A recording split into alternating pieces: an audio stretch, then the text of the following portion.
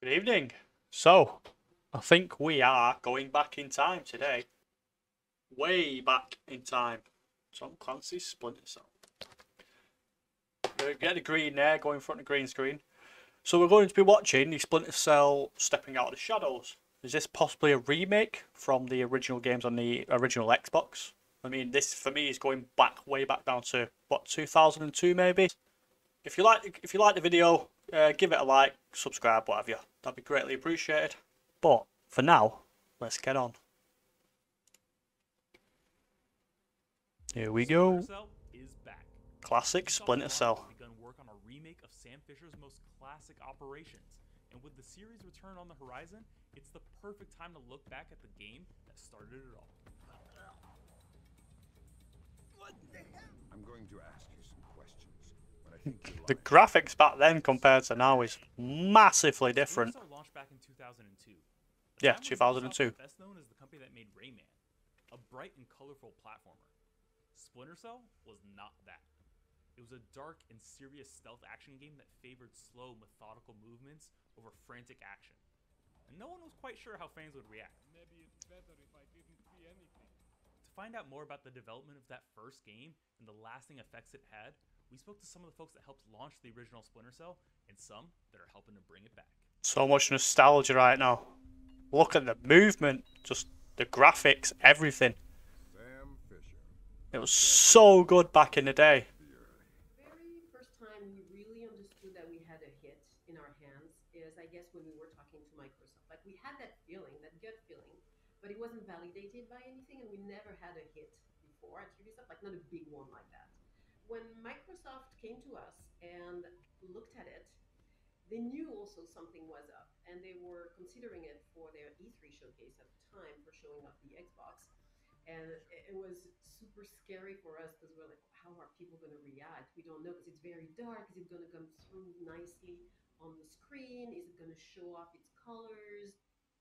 The feedback we received from E3 was so incredible. So it just give us a huge push to get things done and get this game to the level of the expectations. Probably for E3 and for our competitors and for for players at large, it probably came out of nowhere. There was this whole, whoa, who is Ubisoft? It was a transformation of what Ubisoft could do and how they were regarded. That was very special because at that time, Taking lights out, make it dark. We were producing games, but we were not in a AAA mindset at that time. And this game became somehow a great inspiration from the teams.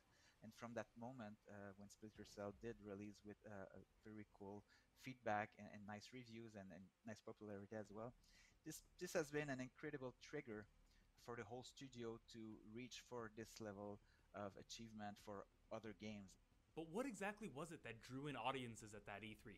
What did Splinter Cell do that set it apart from the crowd? The answer, as it turns out, was pretty black and white. Light, shadow. It's instantly relatable and instantly something that you know how to play with. People paid God, the attention rain. because they had never seen such amazing visuals at first. That whole shadow and light was beautiful, and it was giving a dimension that they had never played with. And it had to do with the Xbox and the ability of the Xbox. Like shadows back then though were incredible little feet. Really were. And it was really the ambition of the team early on to push the visual fidelity of the game as far as we could. The way art and level design had to work together to deal with, how dynamic lights would affect the gameplay as well as the visuals was probably one of the biggest challenges of development. It was one of those times where a game came out and just really had a brilliant presentation that was so critical for the actual design itself. So you can only imagine how exciting that would have been for the team. The first time we saw the fish tanks that you could shoot. Crazy back then. Crazy. The stream and down. Look at that. The bullet hole, and then it would stop, and you could keep shooting it. In Physics show. Little tweaks like that, little surprises that people just found the time and the energy to put in to add the polish and the care to the game. That was great. I remember thinking to myself, I was super blown away by the tech advances that were part of that game, the stencil shadows and the moving cloth, and the thermal goggles and all of the stuff. And I just remember thinking to myself, how that was even possible at the time. Visually, it was amazing. The light effects were remarkable, ahead of anything else that was being done at the time. But it was even more than that. The use and exploitation of light and shadow set Splinter Cell apart from its competitors, but it would take more than that to deliver on the development team's promise. A promise they felt so strongly about, they put it right on the box art.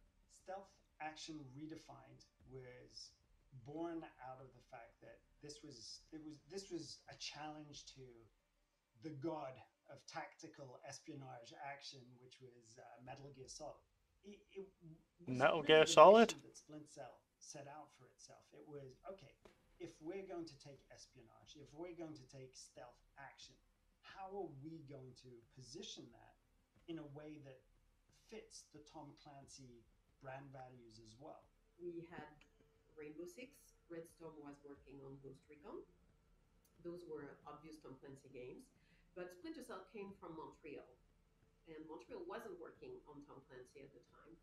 And when we looked at it, we looked at the fantasy, we looked at the realism and the techno-thriller aspect of it. We figured that would perfectly fit under Tom Clancy. Such a beautiful game for its age. A lot of games that were very kind of heavy on just shoot, kill, be done. That's how you get through these situations. Splinter Cell made you slow down, it made you think, it made you kind of try to understand the threats that were ahead of you, and it layered all of those features together. And it rewarded players for thinking differently, for being a bit more kind of patient with the way that they chose to solve those situations. The idea of being the one who can make the difference, who can go into those places that no one's supposed to be able to go to and do what no one's supposed to be able to do, that's an incredibly powerful fantasy, and it's a lot of fun to be that person. We used an actor that was a recognized person. That was new at the time. Anybody have a line back to third echelon? I'm here, Fisher. What the hell's going on? Nicolas just declared war on the U.S. What? Now it's something that a lot of people do, a lot of game publishers. It's kind of normal, but at the time it wasn't.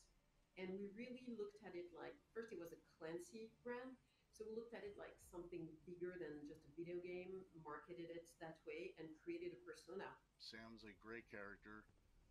He's smart, he's funny, he's fast, he does what he can do with a minimum of waste. He's high speed, low drag, and he's just an incredibly fun character to play. While Sam is unequivocally the star of the Splinter Cell franchise, let's be honest, he'd get nowhere without his signature night vision goggles. Not only are they an essential tool in Sam's arsenal, they're the symbol of the entire franchise. Those 3 green dots and that iconic sound, yep, that sound is enough to know exactly what. Wild, innit?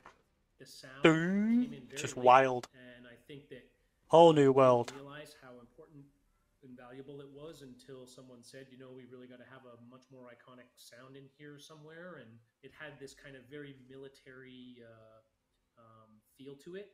We were trying to create something that felt very realistic and modern, and just because of the speed at which technology moves, it kind of became its own thing in time, and it adhered to sort of the genuineness of it, and kind of stuck. You've got to be making another one. 19 years ago, Splinter Cell put Ubisoft on the map and changed the landscape for stealth action games across the industry. Now, thanks to the upcoming remake, a brand new generation can experience the best Splinter Cell has to offer. For future updates on the Splinter Cell remake, follow this channel and visit us at news.ubisoft.com. Oof. Oof. So looking forward to playing the remakes of those, especially considering I've played them when I was a lot younger, and just remembering it's just watching it and remembering it's incredible. Because graphics back then were the way graphics are now. It was just beautiful, like the rain, shadows, everything that was spoken about there. Even the glass of the fish tank where water was just dripping out constantly. It was a whole new thing, and I mean, it was amazing. But yeah, I am so looking forward to that when it drops. No release date by the looks of it, nothing like that. But anyway, So thank you for watching the video with me. It's been a great time. If you like the video, subscribe, what have you. I'll see you around. I'm always here. I stream on Twitch also. But yeah, thank you very much, and I will catch you all again next time.